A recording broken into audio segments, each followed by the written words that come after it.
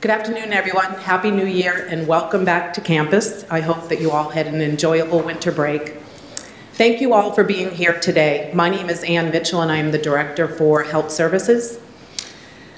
We are all well aware of the opioid epidemic and how it is plaguing our nation. It's dangerous, full-blown, and does not discriminate. It can affect people of all walks of life and any age. More than 130 people in the United States die each day from an accidental opioid overdose. In Rhode Island alone, 323 individuals lost their lives in 2017. This issue has become a public health national crisis with devastating consequences. We need to be proactive in our efforts to combat this crisis. The training you are receiving today is an important step for the Roger Williams community, that's you and I, to demonstrate our commitment to doing something about the growing epidemic. Roger Williams University is taking the lead on addressing this crisis by supporting campus-wide training on opioid overdose prevention and making naloxone more readily available throughout campus. I would like to personally thank President Workman and Dr. John King for supporting this initiative. A special thank you to student-led groups, the John Jay Society, and health and wellness educators for their efforts in bringing overdose intervention training to this campus. And thank all of you for participating in this program. I am pleased to introduce our guest speaker. Michelle McKenzie is a public health researcher at the Miriam Hospital Brown Alpert Medical School. Her focus for the last 12 years has been on opioid overdose prevention. She is co-founder of PONY, Preventing Overdose and Naloxone Intervention, which began in 2006. Last year, PONY distributed more than 6,500 naloxone kits to Rhode Islanders. She sits on the Governor's Overdose Prevention Task Force and co-chairs the Naloxone Work Group. Please join me in welcoming Michelle. Thank you so much, Ann. So wait, you guys can hear me? Yeah, okay. Thank you so much, and it has been a pleasure. I've got to spend the day here, and it has been really great, and I appreciated so much the students who attended this morning session, and I am delighted to be here this afternoon. So what I'm going to do today is provide a background of the issue of opioid addiction and opioid overdose death here in Rhode Island, focus more on what's happening in Rhode Island, but I can say that this is really a problem across the country. And I'd like to also point out that while I'm going to be focusing on opioids because, in fact, that, as Ann said, is what is causing really a crisis of fatalities in our country right now. It is a bigger issue of addiction, and particularly alcohol plays an important role in that. Other substances play an important role. And for the first time, really, in the history of our country, for the last 2 years, the CDC has found that our life expectancy in this country has shortened. Not by a lot, thank goodness, a couple of months. But in fact, because of the diseases of addiction and suicide, what they're calling the diseases of despair, we're actually having shorter lives as a result of that. So it's so important that college campuses take this on, head on, and that is, so it's great to be part of the work that you're doing here at Roger Williams University. So I'm going to give, again, I'm going to be focusing on opioids. We're going to give a background, and then also we're going to do a sort of more hands-on how to prevent, recognize, and intervene. And I have naloxone kits available today for anyone who would like it. Okay. So there have been multiple waves of the epidemic that really began in the mid-90s with increased prescribing of prescription opioids for acute and chronic pain. And I'm not going to get into the details of that because there's a lot of factors that were involved with that. But basically beginning in 95, 96, in response to real concerns by folks who were suffering with cancer and end of life, that there needed to be more aggressive treatment of pain for folks in these specific conditions. There was, the insurance companies, the doctors, et cetera, and the pharmaceutical companies, importantly, people came together and said, okay, we're going to more aggressively treat pain. The method by which it was chosen to do that is prescription opioids. And one of the things that really fueled that was Purdue Pharma in '96 very aggressively marketed OxyContin and marketed it in a way to say that it was good for everyday pain. Now, opioids play a very important role in managing pain. There is no question about that. But it is not meant to treat everyday pain. And so OxyContin really did unprecedented marketing of this product. That, along with policies that were, I'll just say that part of it was our siloed medical system, sort of not, physicians not being trained in addiction medicine, not understanding the consequences of opioid use disorder or opioid addiction. Really the look for the magic bullet, right? We're used to that. We are looking for the magic bullet. And so that was what opioid pain relievers were perceived to be. And so there was a wholesale adoption of using prescription opioids to treat pain for basically about 15 years, from the mid-90s to mid-2000s, into 2000s. And what we saw was that as the increase of if there was an increase in prescription opioids, we also saw an increase of fatalities with the same slope of people who were dying, having non-fatal overdoses and fatal overdoses from prescription opioids. It took a while for the medical establishment to recognize that there were these unintended consequences as a result of using opioids so much for acute and chronic pain. And I'm going to take just a moment to explain opioids work. Are folks familiar with opioids? What are some examples of opioids? Vicodin, that's a good example.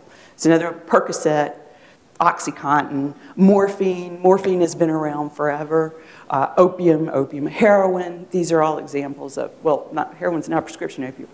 Well, heroin used to be available actually in the early 1900s, not prescribed, but it was available legally. So there was, what opioids do is they attach to the opioid receptors in the body. So everybody has naturally occurring opioids, and so they attach to the opioid receptors and they do what they do. And one part of the central nervous system that they work on is the limbic system.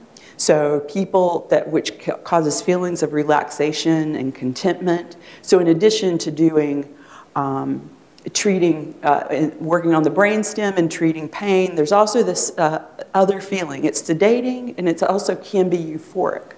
And while the vast majority of people who use prescription opioids will not have a problem with it, right? That's real. Most people who use it won't have a problem.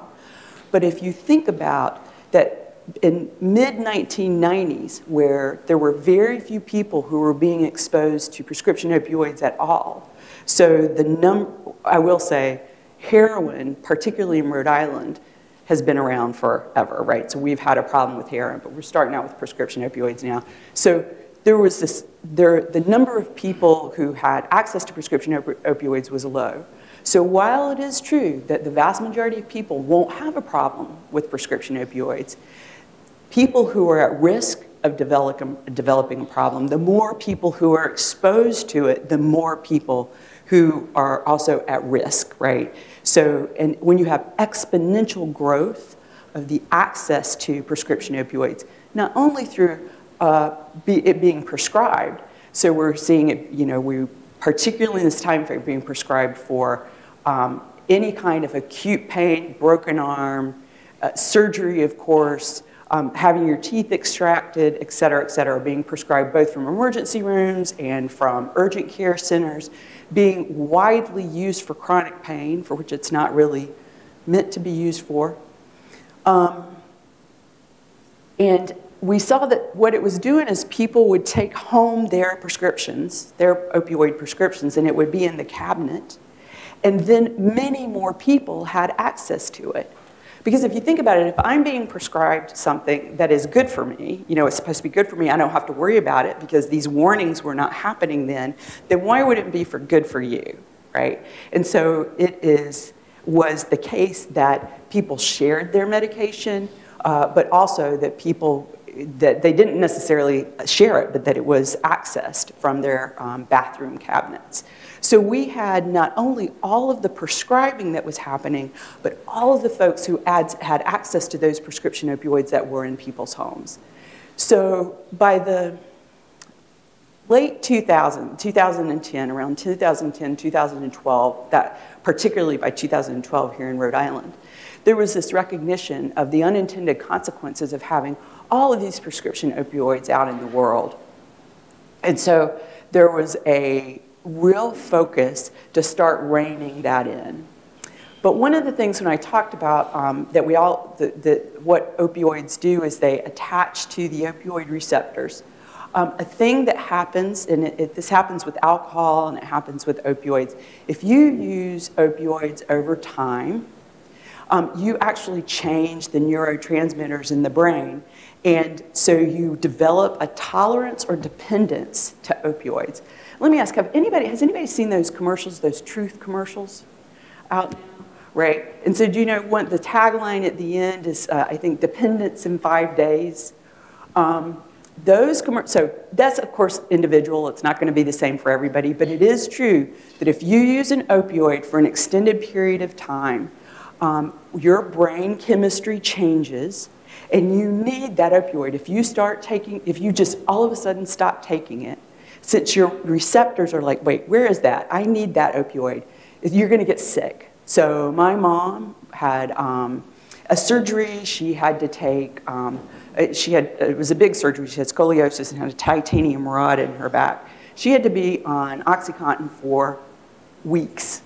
And so if she had stopped that OxyContin all at once, she would have gotten sick because she had developed a tolerance to it. And that is just a physiological thing that happens when you take opioids over a long period of time. But she was able to taper or wean in conjunction with her physician, who took her off a little bit at a time. And so she did not experience withdrawal symptoms. So withdrawal is when if you stop, you've developed a dependence or tolerance, and you stop all at once, you're going to get really sick. Anybody heard of withdrawal? So what does it do? What are symptoms of withdrawal? Vomiting, sweating, pain. Okay, exactly. All of those things. It's like a super intense flu. So now think about this. So here's the setting, right? People have been particularly folks on chronic medication. They're treating their chronic pain. They've been on opioids for ever how long? Maybe months, maybe longer. And now there's a really intense scrutiny on people getting too much prescription opioids, right? So one of the consequences is that honestly, we're still struggling with this right now, not having a super well thought out plan about how are we going to address it for people who are struggling with dependence and maybe addiction. If we take those medications away, what's going to happen?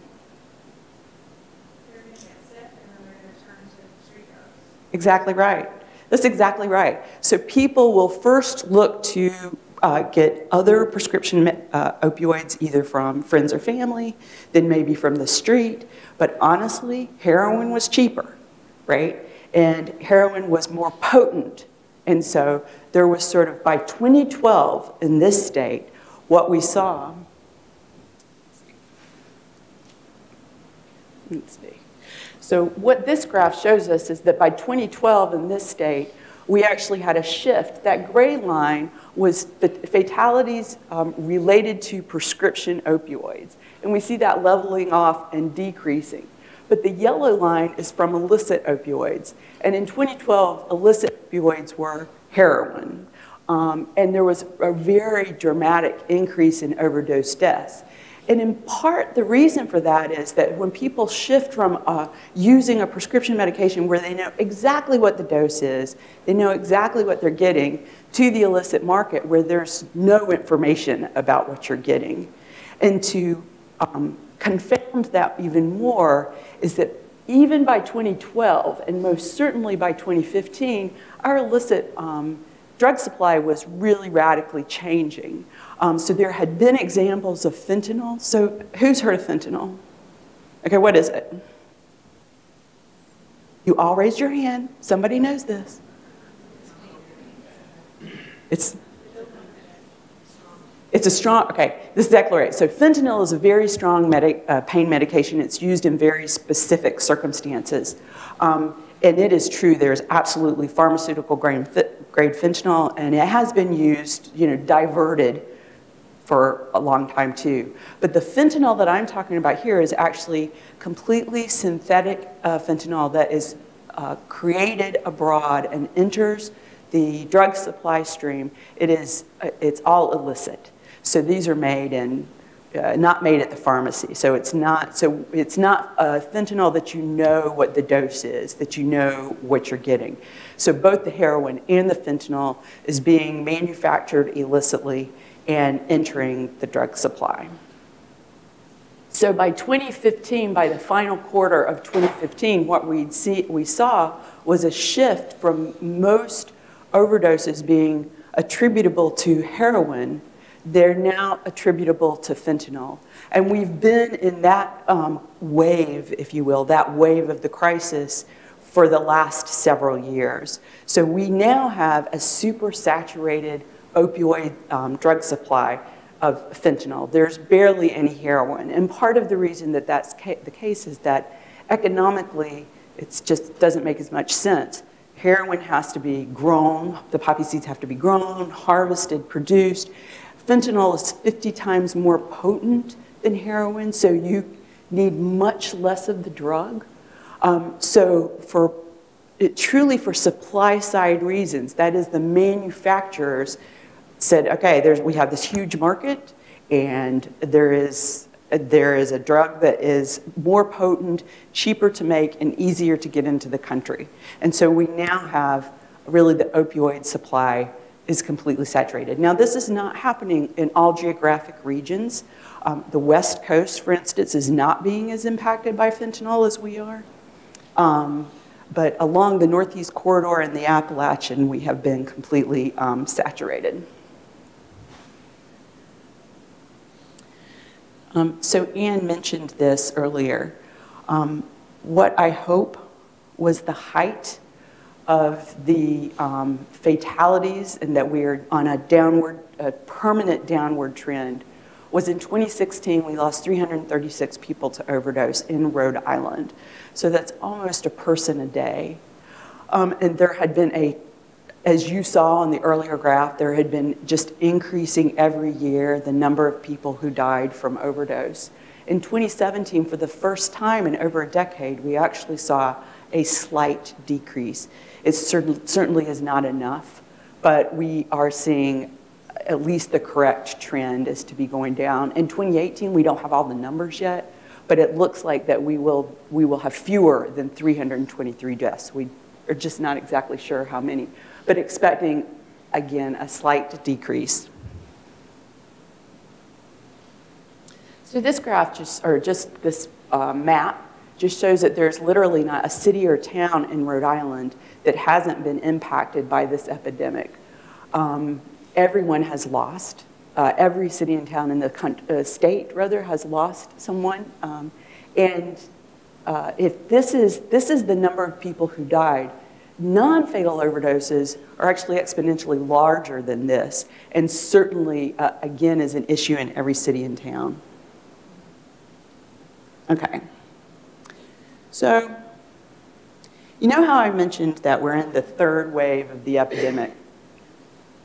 So the first being sort of the increased use of prescription opioids, then shifting to illicit. At the beginning it was heroin, and now it's fentanyl.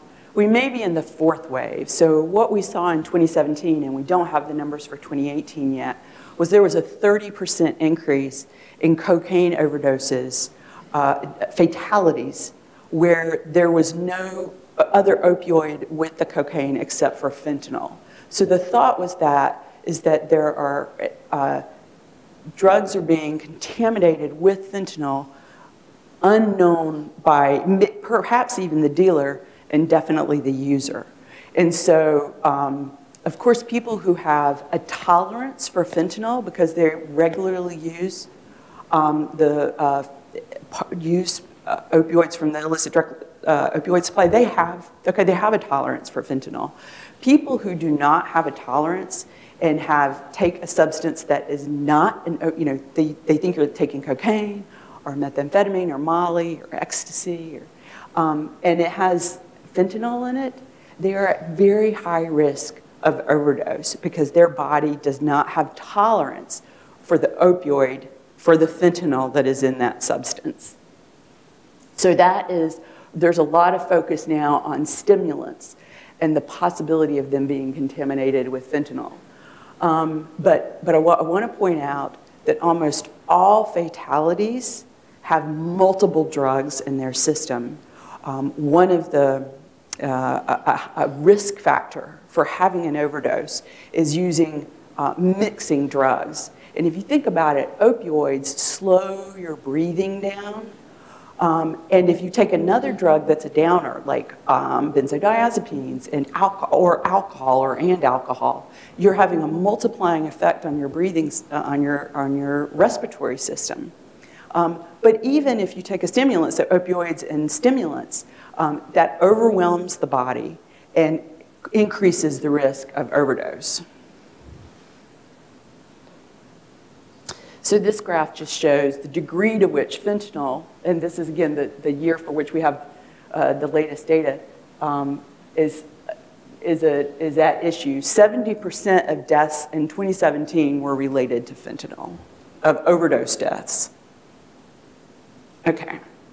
So before I get into this, are there any questions about sort of the bigger picture?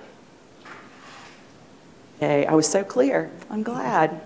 I will say, towards the end, in a few more slides, I'm going to show a website called Prevent Overdose RI. Prevent Overdose RI. This is a fantastic website. If people are interested in this issue, want to know about treatment availability, want to know about getting naloxone, want to know about any statistics in the state about fatal or non-fatal overdoses, what to do in case of an overdose, all of that information is on the website, and I'll show you in a little bit, including the governor's strategic plan, which is to reduce overdose deaths in the state, and there's a 4-pronged strategic plan.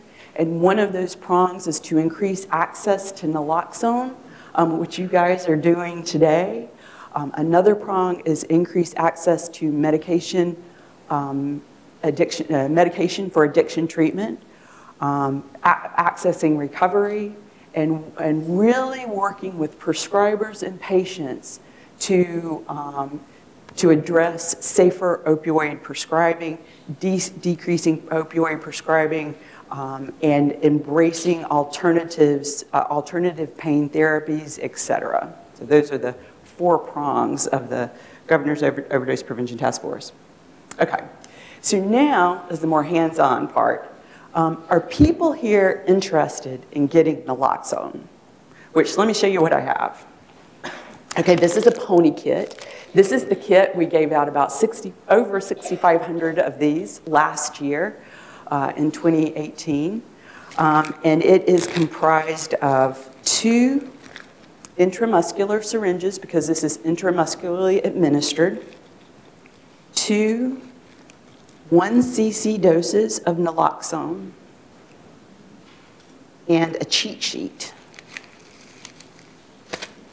So everything that I'm going to go over today is included on this cheat sheet. The first which is this slide right here. This first section is it talks about the risks of overdose, what increases the risk of overdose, and then we'll go through the rest of it. So if I could get someone to help me pass these out. Okay, and for everyone who received a kit, I need you to fill out. Okay, so here's the deal with naloxone. Naloxone is a prescribed medication. I'm able to distribute the naloxone because of a standing order that the prescriber created. The prescriber for the standing order is Dr. Jody Rich. He's also the prescriber that created the standing order at the pharmacies. So the naloxone is available at most pharmacies in the state without a prescription because of the standing order. And so you'll see that the label actually is my name because I'm the trainer. So there's not anything, there's no personal information on there about you, but I do need to be able to contact you in case of a medication recall. Although it's rare, it's possible, and so that's what this piece of paper is. So it's just this first section right here. The other thing that this does is it helps us track, it helps us track, I'll send it up here. It helps us track, I give the demographic information to the state, and it helps track where the naloxone trainings are happening and where the naloxone is being distributed to see if there's a match between what the state is finding in terms of overdoses. Okay, so one thing to be aware of, so we're going to start with what puts people at risk of an overdose. So one of the things that I was talking about was that if a person that has never used opioids and they use a drug that has fentanyl in it, that puts them at risk of overdose, right? Because they have not developed a tolerance to fentanyl. For people who regularly use opioids who have developed a tolerance, their risks are different. So change in or lowered tolerance. So people, you know how I talked about you develop a tolerance over time? Well, actually, your tolerance pretty quickly goes back to baseline. So let's say that I have been using heroin for several weeks, months, and then I get hospitalized and don't have access to heroin, or I get incarcerated and I don't have access to heroin. Or I decide that I want to go into treatment and I don't go on a medication-assisted treatment, but I go cold turkey. What's going to happen is that the tolerance in my body is going to go back to baseline pretty quickly. And so if I return to use, then I cannot use the same amount of drugs that I used before because my body can no longer take that. So that idea of knowing your tolerance is really important in terms of overdose risks. Using alone. So the deal with fentanyl is that it works very quickly in the body. So I've been doing this for a while, and when I started doing this in 2006, the drug that we were focusing on was heroin. And so if someone is having an overdose from heroin, then what their body, to the point at which, from the time they take the dose to the time that they have a critical reaction in their body, could be up to 1 to 3 hours. Like, it's not immediate. It could be, but not very often. It usually took time. So you actually had a little time to intervene. That maybe even if the person used alone, which was never recommended, but if they used alone, maybe somebody would find them. With fentanyl, that's not the case. People have seconds to minutes to intervene because fentanyl works so much more quickly in the body and is so much more potent. And so using alone, there is not going to be time for somebody to find you. Changing administration, personal health history. So people who have chronic conditions like that impact their respiratory system, their liver, or their immune system are going to be at, have sort of a lower baseline, as it were, or higher baseline. They're going to be more susceptible to overdose. And this deal with the purity or dose. So fentanyl is now a regular part of the drug supply, but the thing is there's not one kind of fentanyl. There's multiple, they're called analogs, and there's identified of more than 50 fentanyl analogs. And basically that means is that the chemical construction of those all differ slightly, and the potency differ. So the most potent that we know is carfentanil, which fortunately we really haven't seen more than once or twice here in Rhode Island, is the most potent. But even sort of the baseline fentanyl is about 50 times more potent than heroin. And so you can imagine that keeping up with exactly what the purity or dose, you can't possibly know what it is because there's no labeling, it doesn't say how many milligrams of X, Y, and Z. And so it is variable all the time. Homelessness, of course, puts people at risk for a lot of different things, but including, as crazy as this sounds, developing a relationship. If people are going to new people, new areas, it's going to be a different product, and they may or may not have the tolerance for that. I mean, number one is when I talked about mixing drugs, and we talked about what we saw that in the fatal overdoses are almost always have multiple drugs in the mix. Are there any questions? Okay, so what happens with an overdose is that the breathing just slows and slows and slows, and the body is not getting enough oxygen. And so that's what an overdose looks like, is that you're not getting enough oxygen. So there is slow or no breathing. It can sound like snoring or gurgling sounds. Your skin's going to change color. You're going to get blue or ashen, fingertips or lips, clammy, pale skin, and unresponsive. So opioids are sedating, and so that is an effect that they have, is they kind of put people to sleep. And so to determine that a person is asleep versus having an overdose is you can try to wake them up and they don't respond. You can do a chest noogie or sternum rub, which is where you take your knuckles and you rub it on the chest bone of the person, because that's your bone on their bone. And if they don't respond to that, they're in trouble, right? Of course, if they're blue, they're in trouble.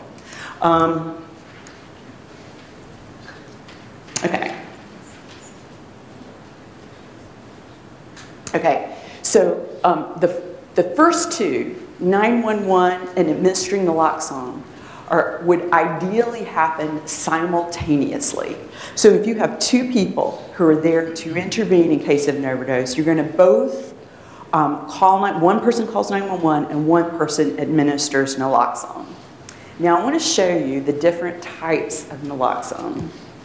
So in your kit, you have intramuscular administration, which is this. This is called Narcan, and this is a brand name. This is generic. And this, you administer, here's a little sample of it. You literally administer by putting the nozzle in someone's nostril. You have to turn their head down a little bit like this and push the button. And that's all there is to the administration of it. It's very simple to use. The one thing to be aware of is that there's a tiny bit of liquid in here. It's really not very much at all. So you have to make sure the nozzle is in the nostril so that you don't waste it. Because if you push the button, then it's gone and you have to go this. So if you've got 2 doses of these,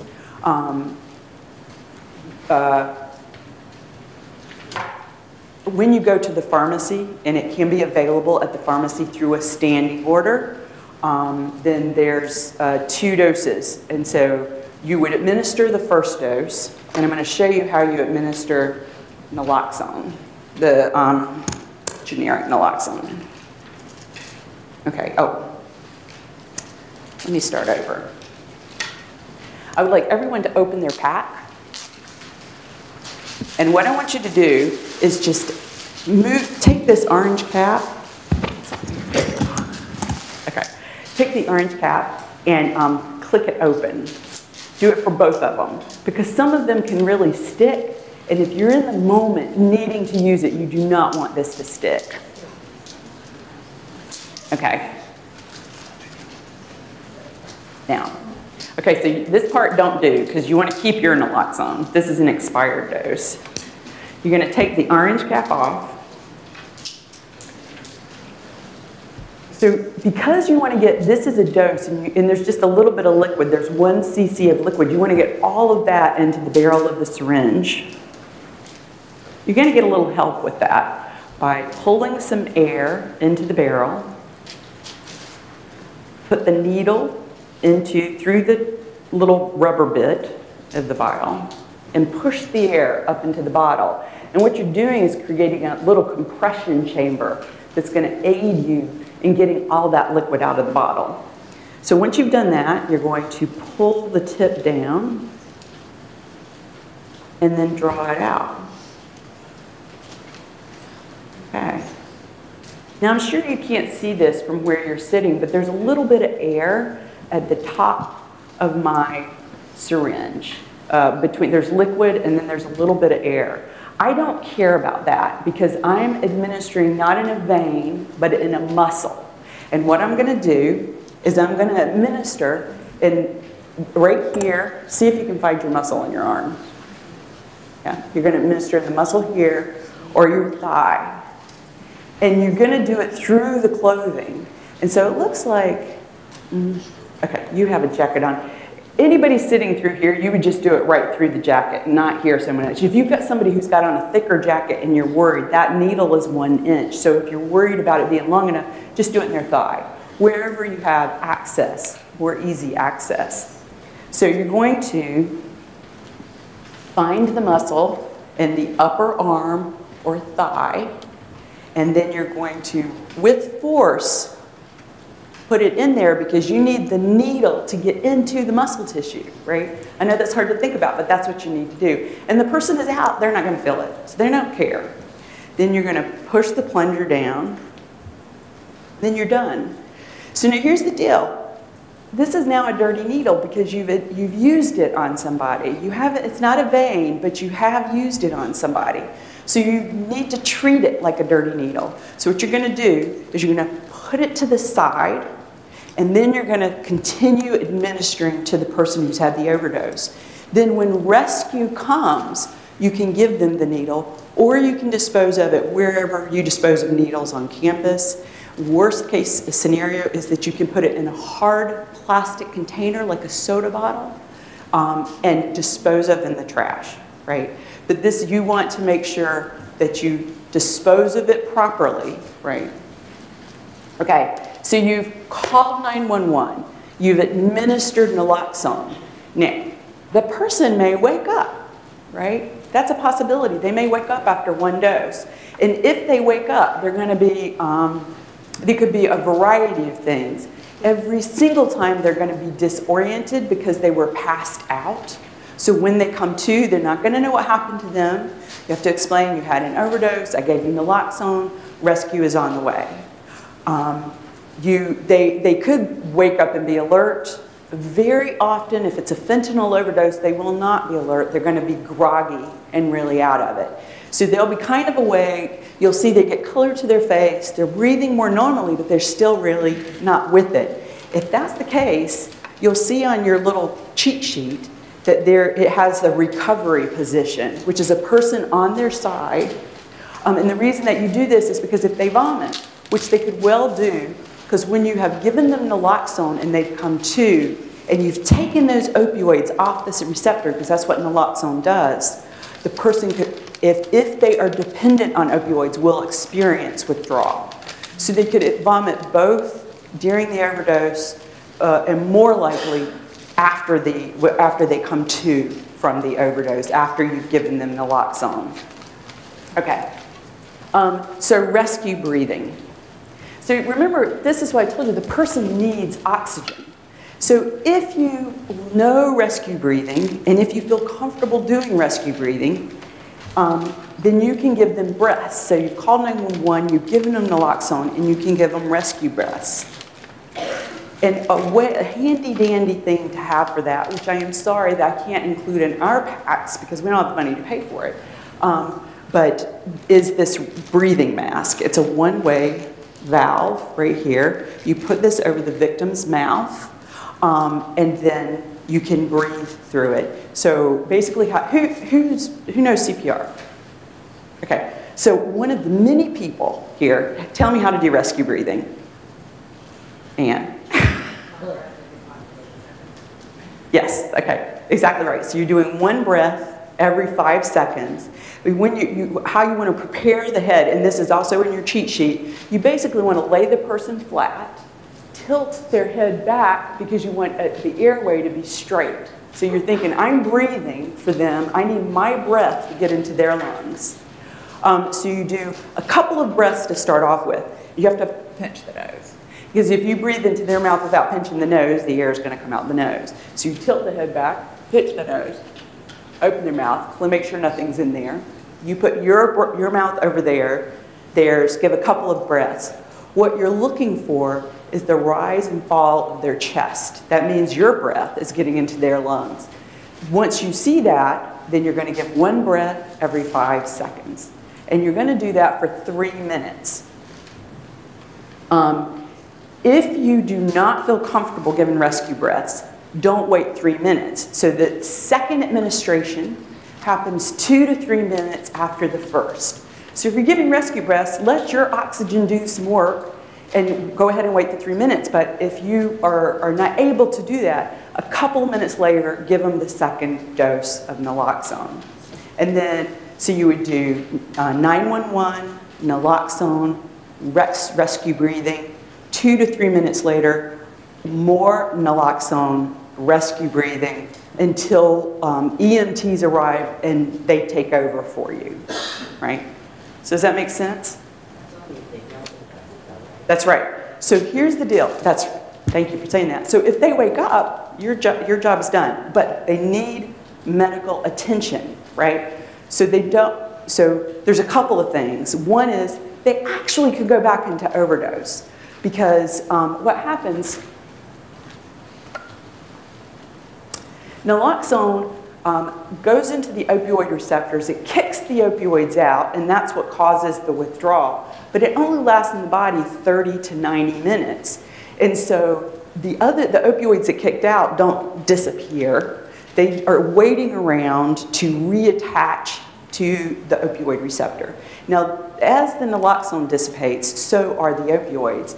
So the vast majority of time, the person will have some relief from their withdrawal, but they won't go back into overdose. But if it's a long-acting opioid, like methadone, for instance, it is possible that they go into an overdose again. So medical help is really important. Not only that, there are multiple consequences to an overdose, not just death. So it's possible, for instance, I talk to physicians that say that the main reason people are intubated is because they overdosed. So the whole thing, if someone hasn't had oxygen for long enough, they are susceptible to a variety of problems, including brain damage, et cetera. So having medical attention is critically important. So this is administering naloxone, which we showed. So this Evsvia, this is a brand product. The thing is that there's not a whole lot of it in Rhode Island because it's about $4,000 for 2 doses. And there's not many insurance companies that cover it, understandably. They are talking about reducing the price of that. We'll see if that happens. This is the generic intranasal, this right here. And then this is the brand name, which we talked about. Okay, we talked about rescue breathing. So all of this is in the cheat sheet I was telling you about. The recovery position. And this is the website that I was telling you, Prevent Overdose RI. There's a lot of great resources here. So the other thing that I want to tell you about, great dance. The other thing that I want to tell you about is that the naloxone needs to be stored at room temperature, which is basically 60 to 90 degrees. So you don't want to keep it outside, so you don't want to keep it in your car. I keep my naloxone in my purse all the time. So basically keep it to 60 to 90 degrees. So that is, do people feel like they could use their naloxone? So what I want to give you the opportunity to do is that if you are not used to, if you've never had diabetes or had a parent that had diabetes or had some reason to handle needles before, I welcome you to come draw up the naloxone from these vials right here, just to get some muscle memory for that. Otherwise, I would make sure that everybody, I need a sheet of paper from everybody who took a kit of naloxone.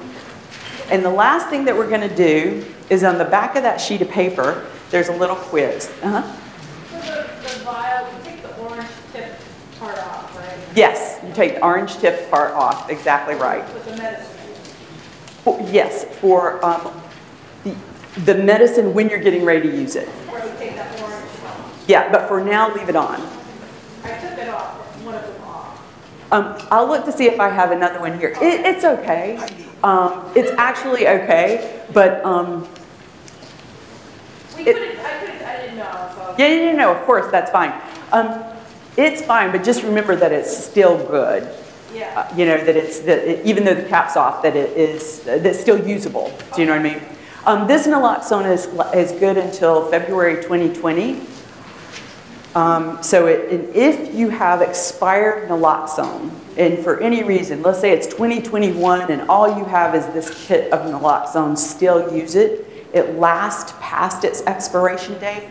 If it's been stored at room temperature, it has, if it's exposed to extreme temperatures, it's going to lose some of its potency. So. I just want to make sure some people are clear. When the heart is not beating, then the protocol is CPR first. Thank you for saying that. Because we're talking about breathing, and where does the heart fit in there? That's right. Thank you so much for saying that. If you know CPR, so here's the deal. What happens is when somebody's had an overdose, they need breath. And so if you can get to them right away, that's what they need is breath. But ultimately, they could have a cardiac arrest, right? Because that's one of the consequences of not breathing for too long. So if the person has had a cardiac arrest, then you know CPR, you definitely want to use CPR. So you would check for their pulse, and you would administer CPR and integrate rescue breathing. If you don't know CPR, Donna can tell you how to learn it. We have classes, but when they start, can you administer the Narcan, all you do in CPR, you wait, and when the heart beats again, is that when you administer them? So you would start off administering the Narcan first. With the heart not beating. So if you come upon somebody, so this is a really good question. So there's a couple of things. One is if it's not an opioid overdose, right? Then naloxone is not going to help them, right? CPR, if they're having a cardiac arrest, CPR will help them. And if you come on somebody and you're not sure, the best trained you could be would be to have your naloxone, no CPR, check them for a pulse, etc. If you were, but given the amount to which we have opioid overdoses in our, hopefully not here on campus, but more broadly and certainly in Rhode Island, administering naloxone is a safe thing to do because if it's not opioid overdose, you're not going to hurt them. And if it is an opioid overdose, you're giving them critically important medicine. So what's the timing? After the heart stops beating, then you give them the naloxone, or you give it while you're trying to get the heart going? So what? It's getting intramuscular, not giving it. Doesn't matter. So it really doesn't. Right. So what if you come on someone who is unconscious and they're exhibiting not breathing, then treating their not, so giving the naloxone, calling 911 obviously first is important. Giving them naloxone intramuscularly or even intranasally because they don't have to breathe it in, it absorbs through the mucous membrane. then you can address, at doing CPR and rescue breathing, et cetera. If you assess that they have, if you know CPR and assess that they're having, you've checked for the pulse and they don't have a heartbeat. So let's do the quiz on the back. So what is the first question? Are there any of those sheets left? These sheets? No, we use everyone. Okay. Oh, wow. Did we need? Yeah, okay. Okay. So what puts people at higher risk of overdose, of opioid overdose? Mixing drugs, absolutely. What else? Using alone, fatal overdose. Tolerance, being aware of tolerance. What are 2 signs of opioid overdose? Yes, excellent, very good. So they were not responsive, gurgling, slower, no breathing, and losing color, blue, pale lips. So you see that number 3 has A, B, C, or D. Assuming that you're not doing CPR or just focusing on rescue breathing now, A, B, C, or D is the most correct response. C, that's right. And where do you administer naloxone? If you're doing an intramuscular injection, where do you do the injection? Arm of thigh, right? And how long do you wait to give a second dose? 2 to 3 minutes. And then number 6, what is the order of intervention? So if at all possible, 911 administering naloxone at the same time, but if you're alone, 911, naloxone, and rescue breathing. And then A, B, or C is the recovery position. C, great. Okay. No, it doesn't matter. Doesn't matter where you administer the second dose. If you get Narcan, though, if you have the intranasal, you should give it in the second nostril. So first dose in one nostril, second dose in the second nostril. Yeah.